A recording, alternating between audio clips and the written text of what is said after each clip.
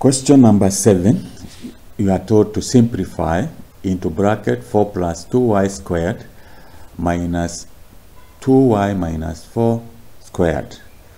So we can simplify by expanding this.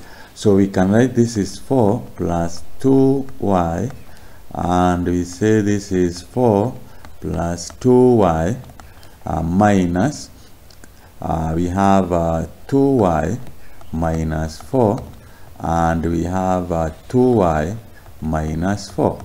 Then we extend. 4 times 4 is 16.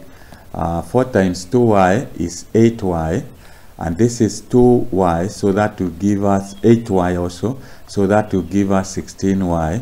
Then 2y multiplied by 2y, that will give us 4 plus 4y squared minus, can put the brackets here, 2y minus to multiply by 2y, that will give us 4y squared. This is 2y multiplied by 4, that will give us 8y minus 8y, and this is 4 minus 4 times 2y, 8y, so this will be minus 16y, minus 4 times 4, that will give us positive 16. I have put the bracket because of this minus sign, so that when you open the bracket, then some sign will change to negative, and this one will change to negative. So they have 16 plus 16y plus 4y. This will be minus 4y squared. Minus and minus will be positive, so that will give us positive 16y.